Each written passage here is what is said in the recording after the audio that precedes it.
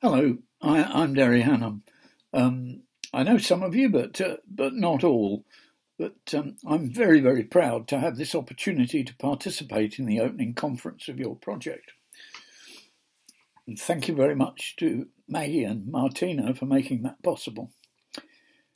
Gabriel Guas has talked powerfully about the key beliefs, aims and purposes of the democratic schools movement.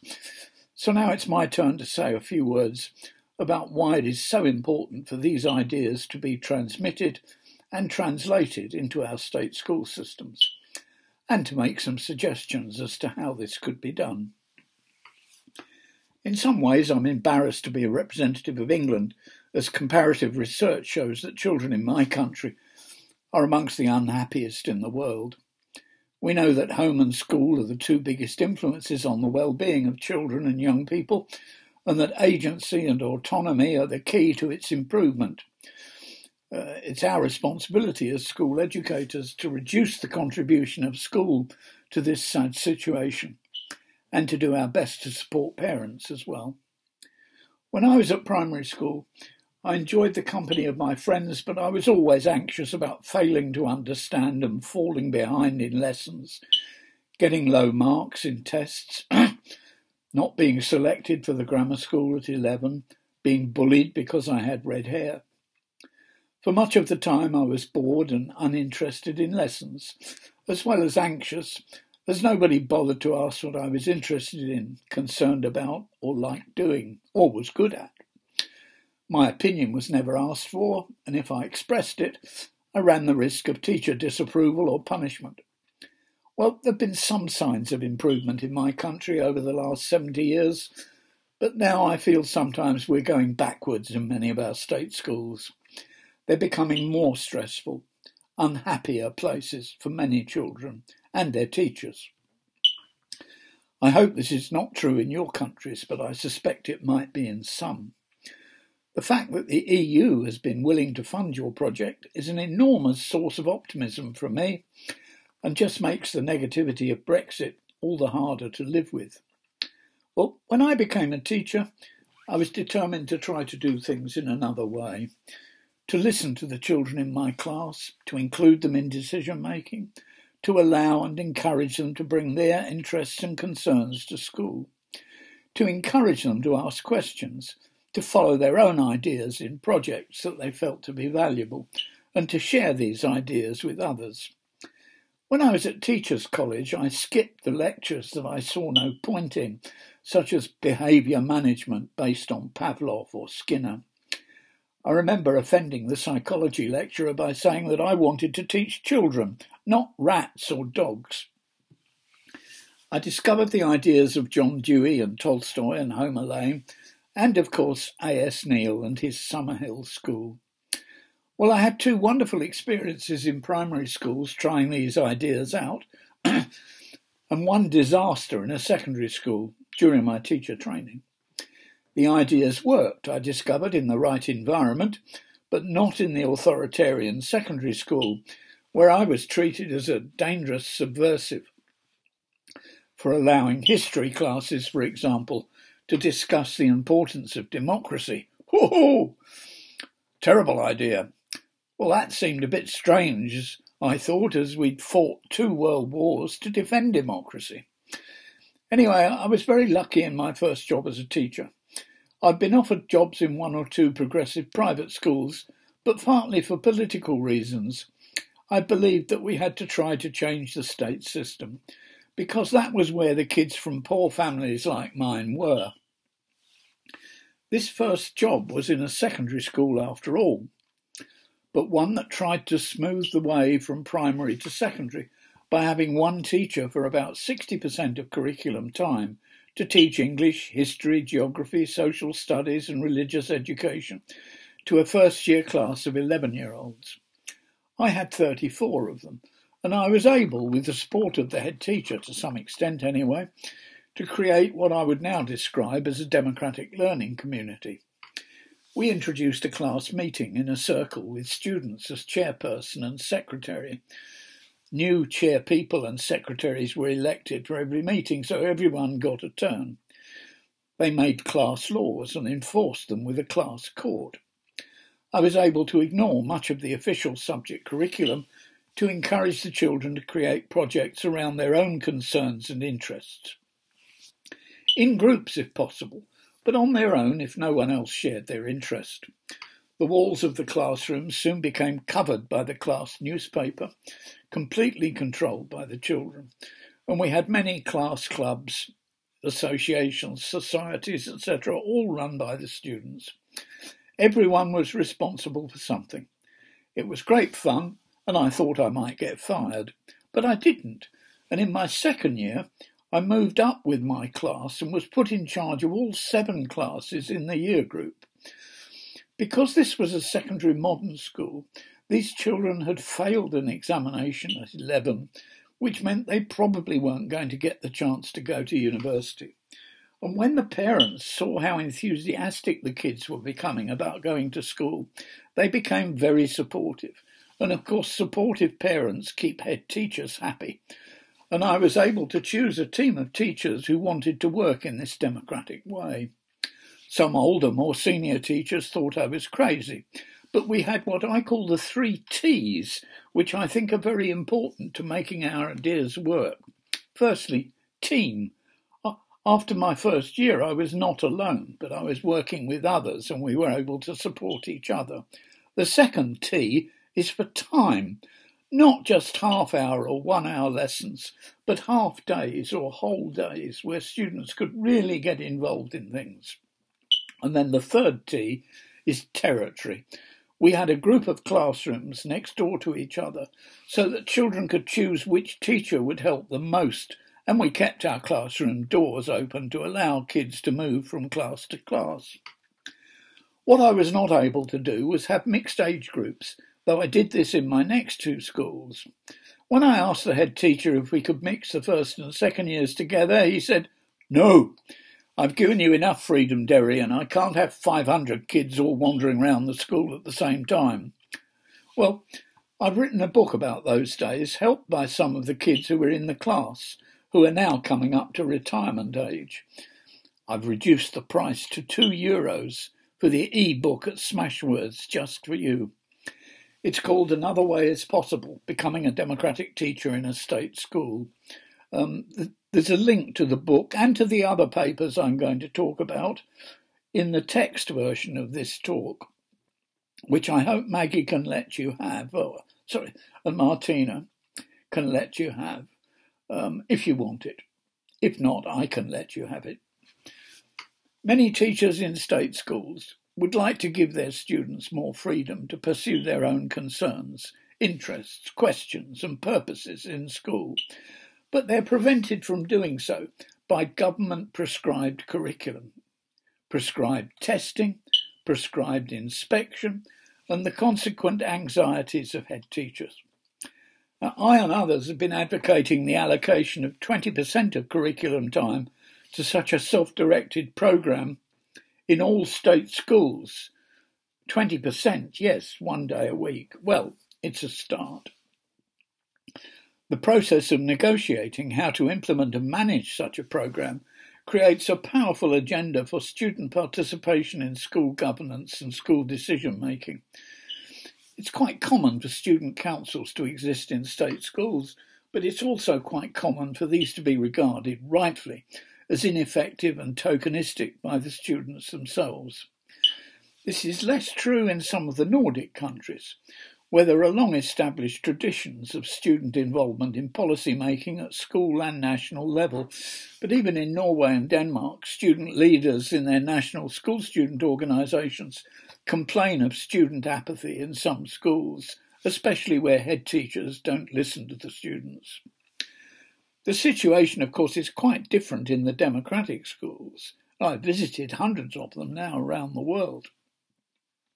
Here it is normal for students to pursue their own interests, make choices about their learning, as well as participating on equal terms with the adults in matters of school governance, rule-making, rule enforcing, etc. There are many different ways of doing this, of course, and I'm sure that the democratic schools in your project are not all the same. Participation in rule enforcement as well as rule creation, democratic decision-making, and a substantial degree of self-directed and self-managed learning, these will be common to all the schools in the project, I'm sure, the democratic schools. But there might be differences around lesson schedules, for example, which exist at Summerhill-type schools, although attendance at the lessons is not compulsory. On the other hand, at Sudbury Valley model schools, lessons only occur when requested by students. Another model might have a hybrid arrangement, such as Hadera School in Israel or Sands School in England. Some might have a sociocratic rather than a majoritarian approach to decision-making, as is to be found in some of the Dutch democratic schools. It will be fascinating to see the expertise gained in your project democratic schools with their various approaches to learning and governance being shared with each other as well as with their state school participants. It will be equally fascinating to hear about the developments in the state schools and what they're already doing that has led to them to choose to be participants in this project. A very brave decision, and great that you want to come and work together with the democratic schools. That's wonderful. The journey of the state schools is a tough one, as they have to navigate the voyage to greater freedom for their students in the face of not always sympathetic official bureaucracies and inspectorates. I'm sure that the state schools in the project will have a lot to learn from each other, as well as from their partner democratic schools and the democratic schools collectively. There have been moments in my career as a state school teacher, deputy principal, school inspector, consultant in school democracy for the Council of Europe, etc., when I've had the opportunity to influence policy around student participation, school democracy, to influence policy at international, national and local levels. I think it's very important that we're opportunistic in this, that we're always looking for opportunities to extend the opportunities for students to participate in decision-making about their learning and the management of the school. And some 20 years ago, I was involved in the creation of the Council of Europe initiative, Education for a Democratic Society, Human Rights Education, EDC/HRE. A core principle was established right from the start that young people should participate in decisions about their learning and the democratic management of the schools of the member states, as required by Article 12 of the UN Convention on the Rights of the Child. It didn't happen in every school, of course. We ran courses in school democracy for state school teachers, mainly from the ex-communist countries in Eastern Europe. I was supported by teachers and young people from Nordic countries such as Norway, Denmark and Finland, where school student organisations were well established. This work is continuing today, led by the team at the Wergeland Centre in Oslo. This led to my involvement in the introduction of citizenship education into the English national curriculum. From the start, we established the idea that for young people to learn deeply about democracy, they had to do it in schools and not just listen to teachers talk about it. All students aged 14 to 16 in English state schools were required to participate in democratic decision-making and responsible action in their schools and the wider community. Well, the innovation, which lasted for 10 years, by the way, until the Conservative Party abolished it, but the idea was attacked by the right-wing press as a waste of precious learning time. The minister asked me, have we got any research to support what we're doing? Well, the answer was no, I couldn't find any. So I made my own research. We conducted our own inquiry. What we found was that schools that were more democratic and participative than average actually got better results than average when compared to all schools in similar socioeconomic environments. Examination results were higher, attendance was better, and fewer students were excluded for antisocial behaviour. I collected many examples of ways in which these more progressive state schools were able to involve their students in school democracy. And I think some of these examples may be useful during your project. The report that I wrote had a long, pompous official name but became known as the Hannam Report. It's still available online in several languages, and you might find it interesting as your project unfolds. I've put links to my report in the text. A couple of years later, we were able to get the law in England changed to permit state schools that wish to do it to elect students to their governing boards. I also wrote a report about this, and there's a link in the text. What we found was when young people are involved in school board decision-making, the boards made better decisions, and this was the opinion of the adults, not just the young people. A few years later, I worked with a team from Sussex University to create student councils in all the primary and secondary state schools in the city of Portsmouth. These councils then created a city-wide council called COPS, and it began to negotiate education policy with the local government of the city. It still exists and has continued to develop for 16 years now. It has morphed into a successful not-for-profit consultancy known as Unlock, which employs a dozen or so young people and some not so young, encouraging and developing participative approaches, not just in schools and colleges, but also in businesses in England and in several other countries. Their website is well worth exploring. Again, there's a link in the text. It's very, very encouraging that the Erasmus Plus decision makers have allowed this DESC project to proceed. It could produce powerful examples, case studies and models for change that will have wide effects not just on the participating schools themselves, but also on the school systems of your countries and maybe of Europe as a whole. It's a big task and a big responsibility for you all, but you are not alone. I know that both at the EU and the Council of Europe, at UNESCO and even the World Economic Forum, there are people in high places who know that many state education systems are failing. Even Mr. Pisa himself, Andreas Schleicher of the OECD, says that we're producing robots instead of the creatives who are needed for species survival. But they're unsure how to proceed, which is why this project is so important. These people also exist in some ministries of education. They know that most state school systems are failing to foster the flourishing and well-being of many, many of their young people.